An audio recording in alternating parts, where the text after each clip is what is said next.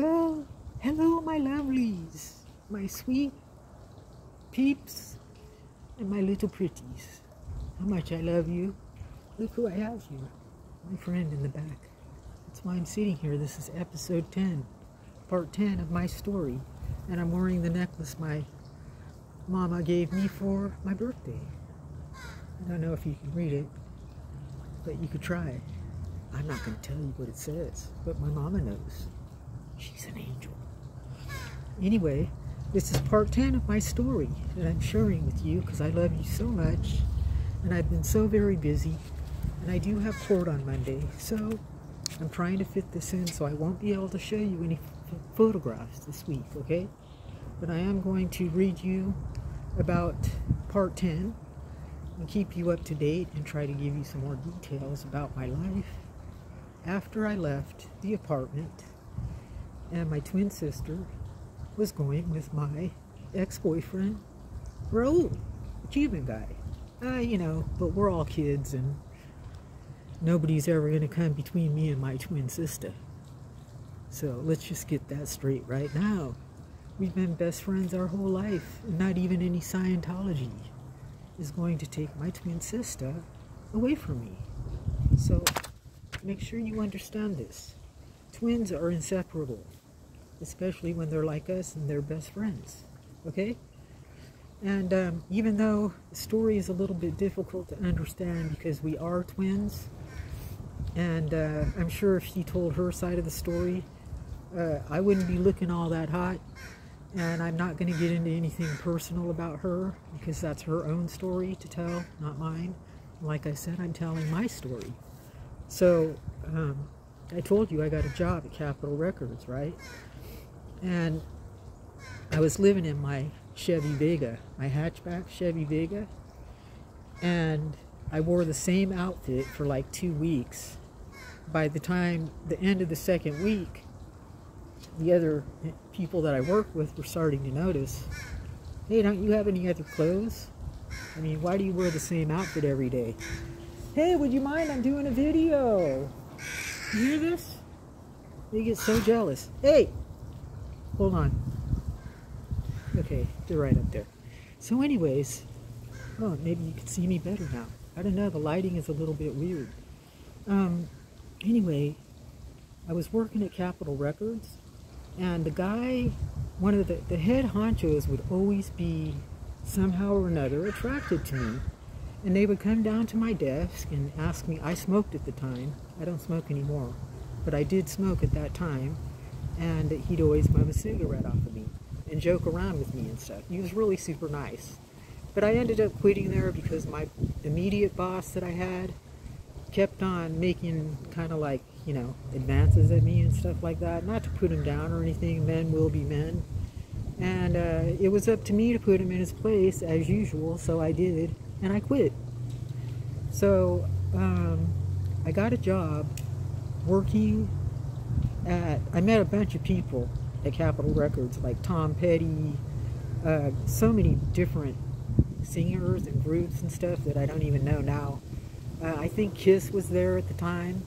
That Nasty Nathaniel loves Kiss. He would have loved it. I even got some autographs from some of them. I might have to give them to Nasty Nathaniel because they're just sitting in a box somewhere.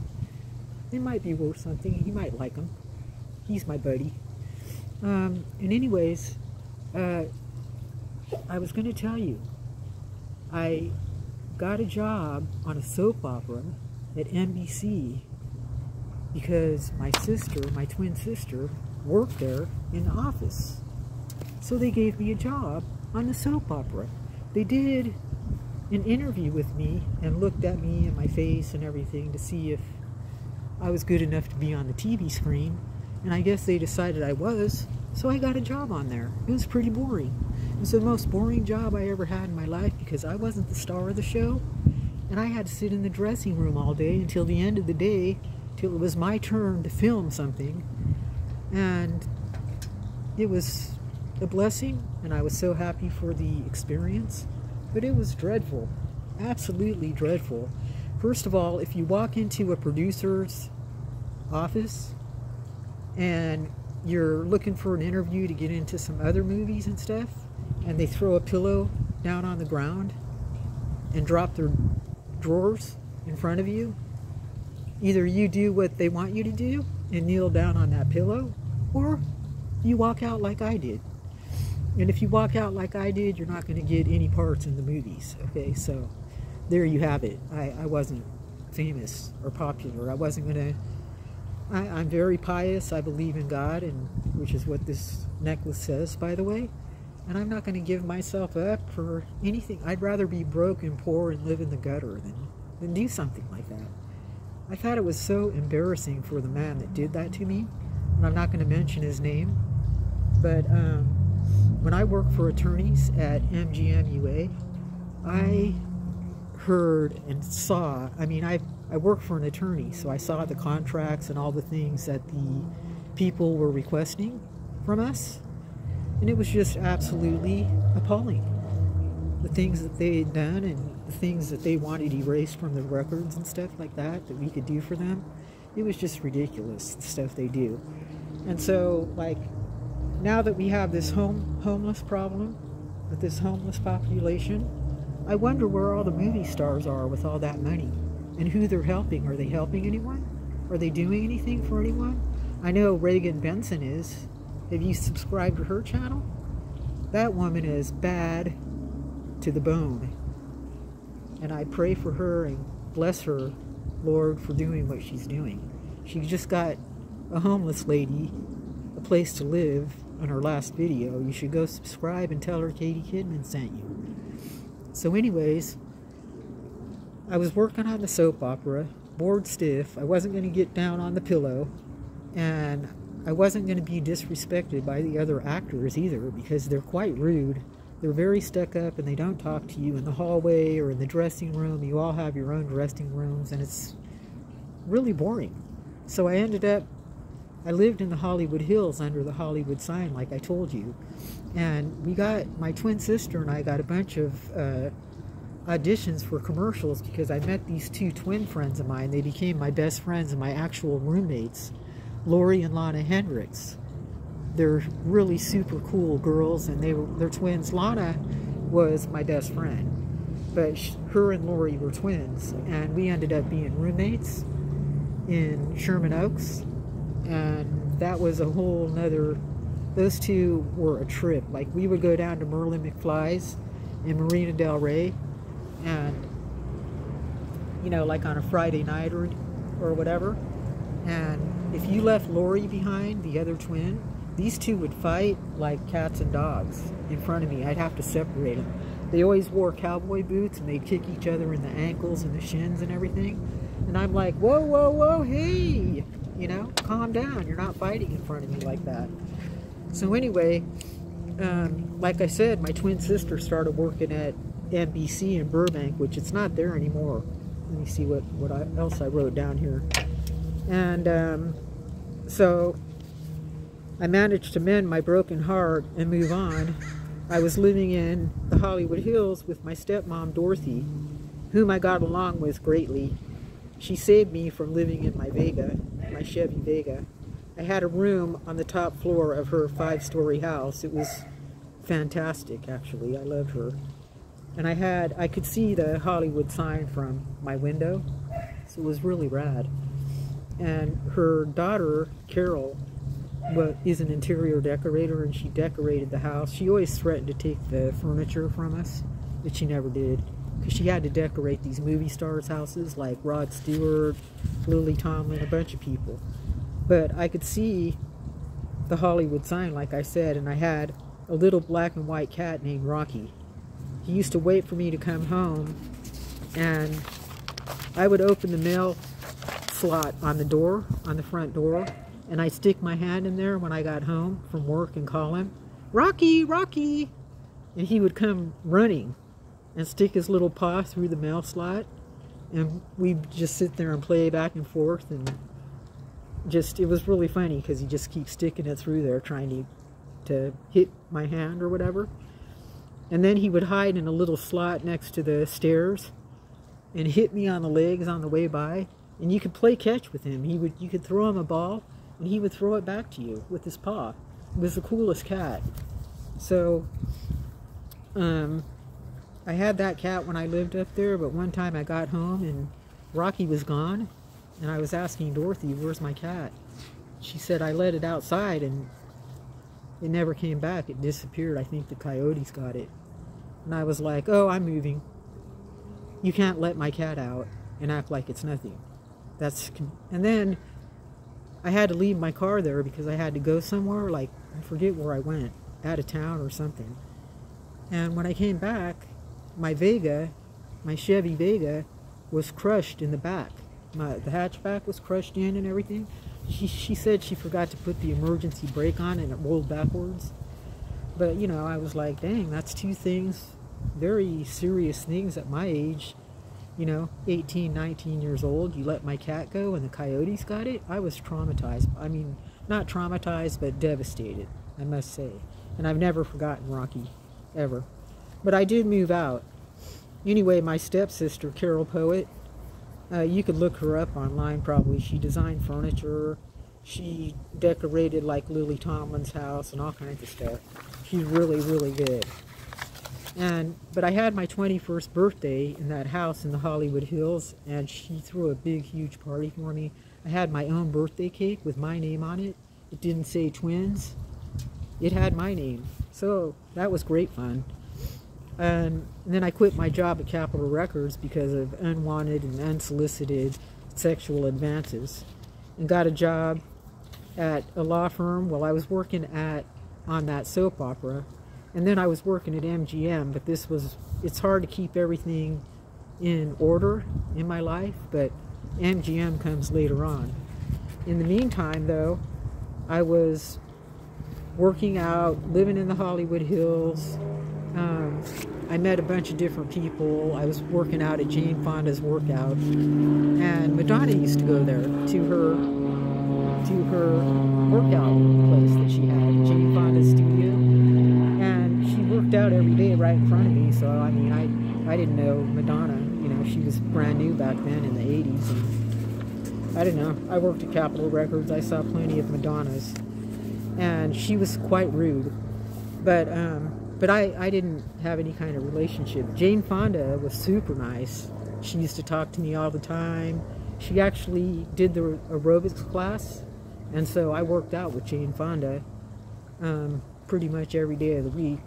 And then, like, we would end up in the dressing room, or actually it was a bathroom, but it had like stalls and stuff, and she'd be sitting there talking to me and telling me that she thought she was ugly, and I'm like, you're not ugly, you're beautiful. Don't say you're ugly. But you know what? And she's not ugly, she's beautiful. She's a really rad lady. I love her. Her new show with Lily Tomlin is really cool too. I used to watch that at my sister's house, or my mom's house when I was staying with them. But I really like her. And I met Lily Tomlin one time too. She's kind of, you know, she doesn't like to be around people, and she didn't really want to meet anyone. So my niece and I took off, and we were like, whatever. We didn't, you know, but she was there at my sister's house, my stepsister's house in Beverly Hills, and they were hanging out. But, you know, I met people, like all kinds of different people. When I worked in MGM, I'll tell you about that later. But, so my niece actually wanted to meet Madonna because she went to Beverly Hills High School. She wanted to meet Madonna, so I said, oh, well, come over there, and we leave at like 6:30, 7 o'clock, you know. I think we get over there at like 5:30. We leave around 7. And she walks out with me every day, so if you want to see her, you can just come over there at, you know, 6:30, and you can meet her. So my niece was all excited. She got all dressed up like Madonna with all the bracelets she used to wear up her arm, like, and all her friends, like she had 4 or 5 different friends that all got dressed up like Madonna as well. And they're all sitting on the wall outside waiting for Madonna to come out. So I walked out behind Madonna, and I go, there she is right there. Because she doesn't look like her. She has her hair in a ponytail, no makeup. She looks, you know, like, I don't know, anybody. And so I was like, that's her. And, you know, just so they would know. And they all had like little pictures of her or magazines with her picture on it, and they wanted her autograph, so they jumped up and said, Madonna, Madonna, oh my God, can we have your autograph? And Madonna turned around and said, no, I don't give little bitches like you my autograph. And she walked away. And she went and got in a red Ferrari with this guy, Floyd Mutrix, I think he's a producer or something, and took off, you know. So she lost a lot of fans that day, and I don't listen to her music. My niece never did. None of her friends ever did again. It was ridiculous what she did. They were all crying and very upset about the fact that they got, you know, treated that way by somebody that should be grateful to her fans, like Michael Jackson was so grateful to his fans. But anyway, somehow or another, I always ended up attracting the head honchos in the companies I work for everywhere I went. Even at Capitol Records, MGM, NBC, they loved to call on me because they thought I was cute and clever, they said. All the other girls were so jealous. Seriously, they were like, why are you treating her like that and not me? And I'd be like, I don't know. I don't know why they are. I was the shyest one. I met Shirley MacLaine in Beverly Hills one day, and she was a fascinating woman. Our eyes met, and it was a real blessing. When she looked at me, she just sat there and kept staring at me like she knew me. And to be in her presence was like completely embracing and loving. She's a very kind soul, a very beautiful, kind soul. You could feel it all around her when you're in her presence. She's one of those people. She really is. She made my day. I was floating on cloud 9 like for a week. I was like, oh, I met Shirley MacLaine and she noticed me. She actually noticed me. She looked at me and acknowledged me and like looked at me like we were sisters. It was unbelievable, really. She's great. And I'll never forget it. Like Goldie Hawn was an absolute sweetheart. And then you had, you know, she would always, Goldie Hawn. I did a movie with her called, what was the movie? Moonstruck? Was it? No, that was Cher. Overboard. With Goldie Hawn and her husband she married while they were doing that movie. He's really cool too. I don't remember his name. But she was so sweet that I never forgot her because she would always go wave at you and hi. Same thing Michael Jackson did. He'd always look back at you and wave. You know, it was the cutest thing. And she'd always say hi to me. One time she even went out of her way to say hi to my sister. My twin sister. She's just a real sweetheart. Very compassionate. Whereas Madonna and Cher, they have no compassion at all. They can care less about their fans.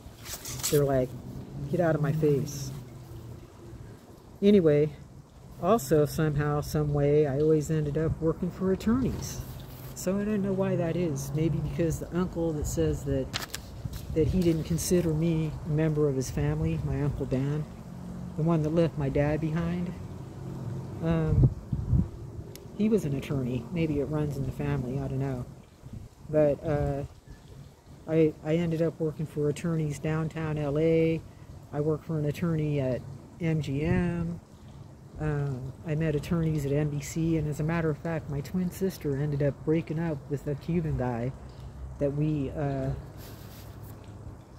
both ended up going out with, but I want him to know that he was not the first one. There was another one named Bo Saylor that I was hanging out with first in Eagle Rock, and I took videos of exactly where I lived in my neighborhood, and I'm going to post them on my channel so you can see where I came from, my house, and the street where I told you that they let go of that shopping cart and let me fly all the way down the hill in that shopping cart, and the concrete wall that I slammed into at the bottom, and all the stuff from my childhood. It's amazing.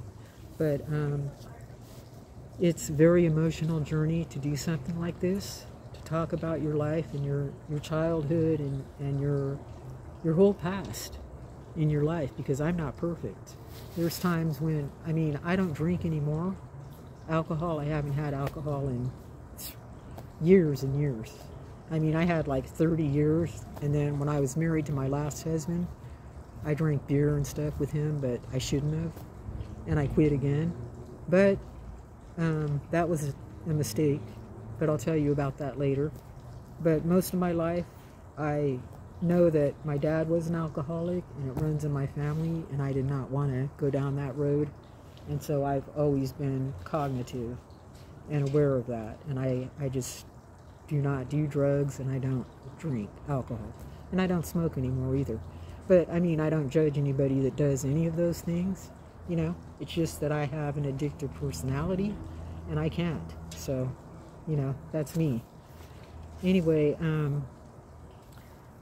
I kind of, like, ended up hanging out a lot at NBC, like, because my sister worked there, and once she broke up with Raul, our Cuban boyfriend, who I'm telling right now, he was not the first one, so he can't wear those stripes anymore, because she ended up going out with my first boyfriend too, Bo, but not really going, we were just kids. I mean, not really going out with him, just hanging out with him.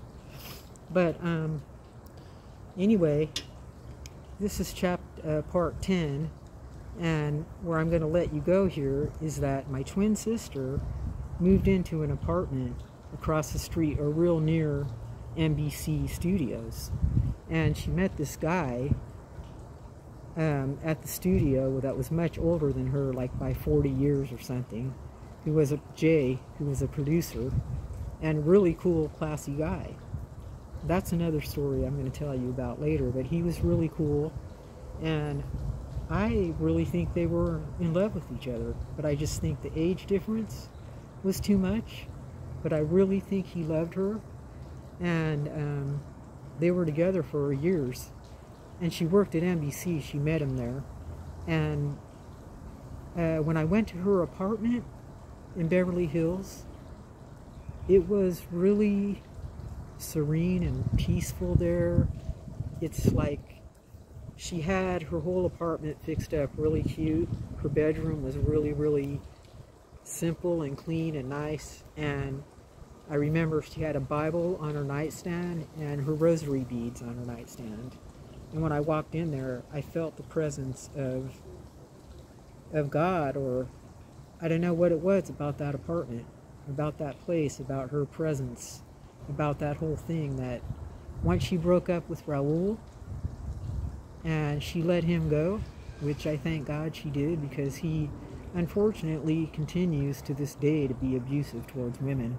It's just a fact, because I know that my other sister's in contact with them, and it's like, you know, I mean, you'd think they grow up and learn to stop being so unloyal and abusive. It's just ridiculous. But the good thing is that she got away from him, and so did I, and we were friends again, and I was working on a soap opera. She got me the interview. She was going out with Jay, and everything was going really well. We were still visiting our dad. They moved in, him and his new wife, Lidie, moved into their new house in Alhambra, and wanted to be alone, so they got what they wanted. And we moved on. I was trying to go to college. I went to UCLA, and I went to Santa Monica City College for a while. But it was too hard for me to work and go to college. I wanted to be an attorney. And I also wanted to be an actress. But when I found out the price I had to pay for either one of those things, it just seemed like, you know, I didn't want to spend my whole entire life devoted to doing something like that. Talking about other people's legal problems, or like, you know, or acting and having to be subservient to men. I would rather be the writer, the director, or do something entirely different altogether, because I don't want to be involved in people that do things like that. It's nasty to me. So it was very refreshing and really great to be able to feel that when I walked into her apartment, and we hadn't talked to each other for like 2 years because of Raul. And so it was very nice to be able to see her and get back together. She's a really cool person. All of my sisters are. I'm blessed. God blessed me with a great family, even though it's not a perfect story and it's not the same childhood that you might have had, but it's my family. And I wouldn't trade any of them for anybody ever in the whole world. Not my mom, my dad, my sisters, my son, anyone. They're mine, and I love them, and they're always going to be mine. So until next time, leave me a comment. Tell me if you want to know more, because there is much, much more. And I can't wait to tell you. So I hope you have a great week, and until next Sunday, much love, my friends. Subscribe if you haven't already, because the story's only going to get better. Ta-ta.